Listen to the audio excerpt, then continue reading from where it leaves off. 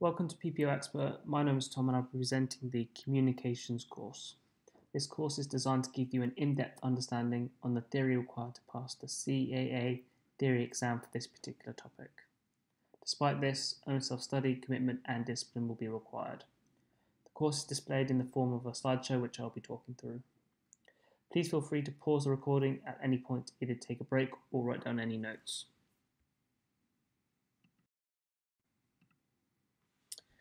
So at first, when people start their PPL training, they're very uncomfortable with using the radios. They're uncomfortable broadcasting to dozens of other people, but usually it's just a confidence thing.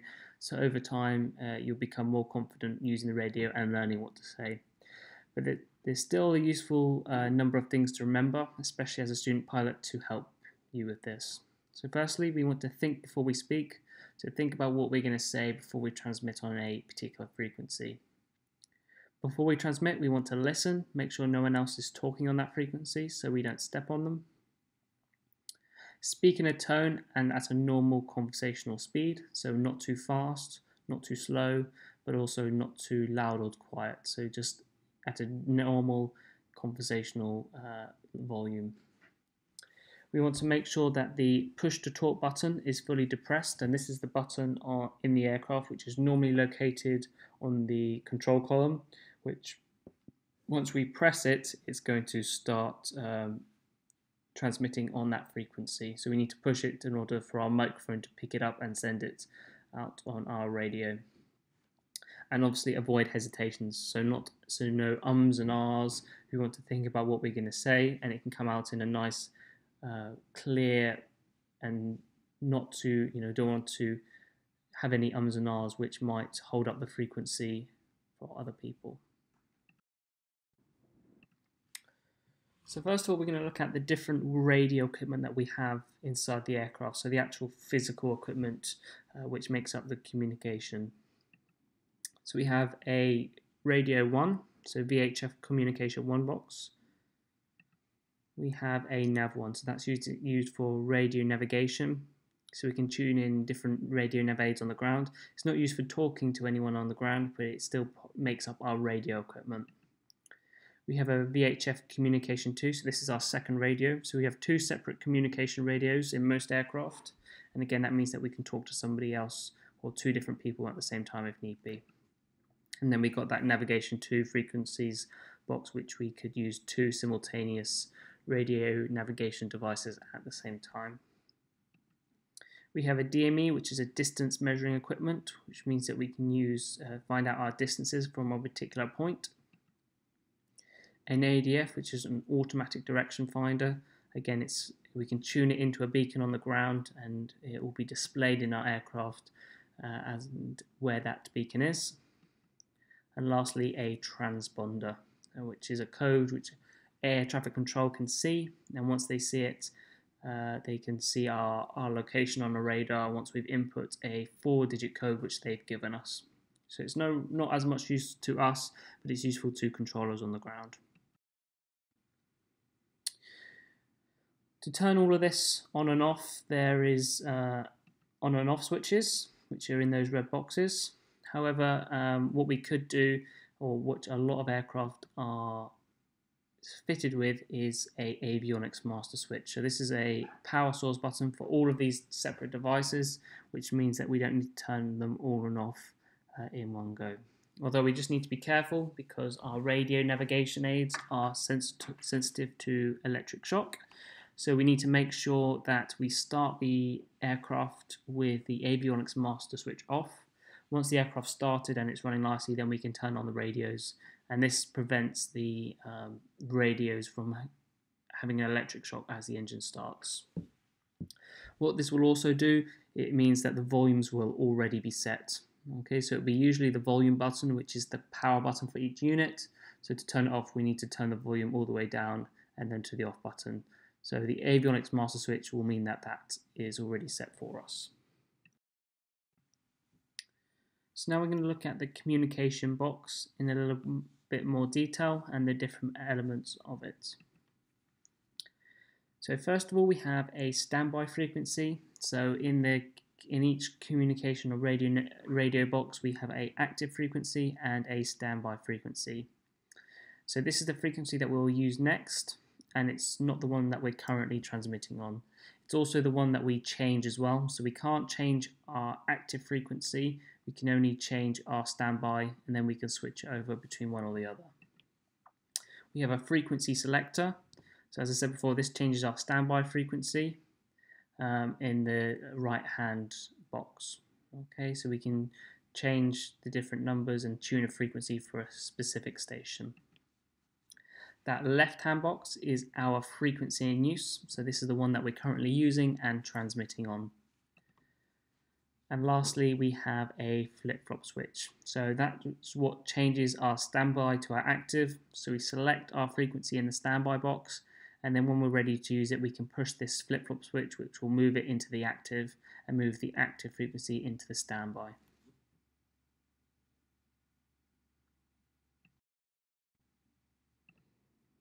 So there's different frequencies associated with the radios, but generally for aviation, we use VHF, known as very high frequency.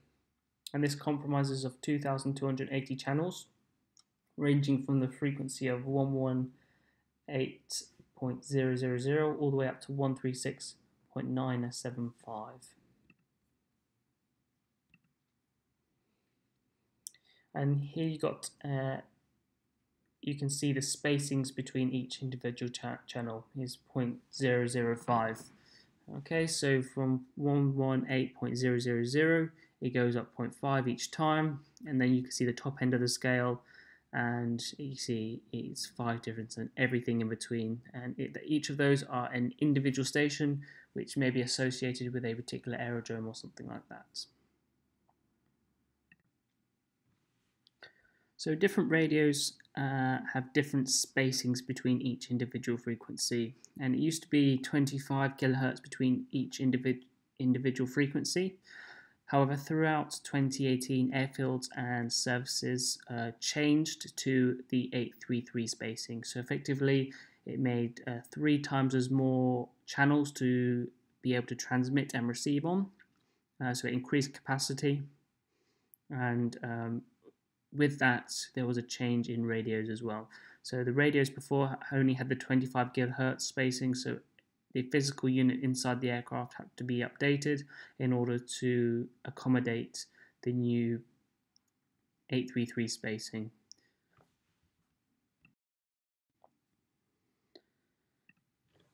So we briefly talked about the push to talk button, and that's the button that engages the microphone and transmits on the frequency selected. So you can see on the control column on the right hand side, on top of the yoke on the left hand side, there's a small button which we can press down, and I'll highlight that now, and as we push that, it's going to transmit on the frequency. On that lower picture there's a button, it's a microphone, so instead of having a headset we can use a microphone again, which is our push to talk. So we only want to depress this when we're ready to talk, and then we relay our full message whilst depressing it, and once we've finished transmitting, then we can release this, and it will make sure that we're not therefore transmitting on the radio. Now we have to be careful because only one person can transmit on the frequency at one time. Okay, so we need to make sure it's clear, available, and no one else is talking, otherwise our message will be covered up.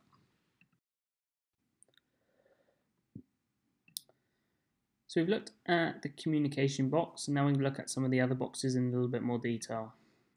So we've got the VHF navigation box, and we can select a ground navigation station such as a VOR or possibly an ILS, and we can use that to pinpoint the aircraft's position. So this is radio navigation. It's covered in more detail in the general navigation section of PPL Experts.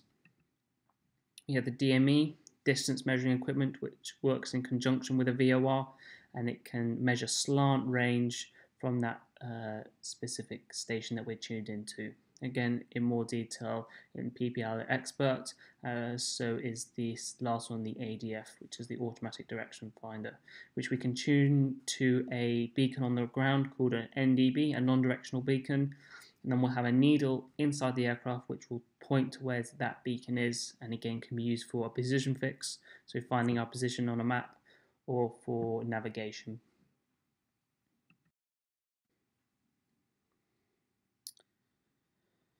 So now we're going to look at different types of equipment at an aerodrome, and specifically radar. So the first one is the primary surveillance radar, and this is that larger dish which we can see on the picture to the left.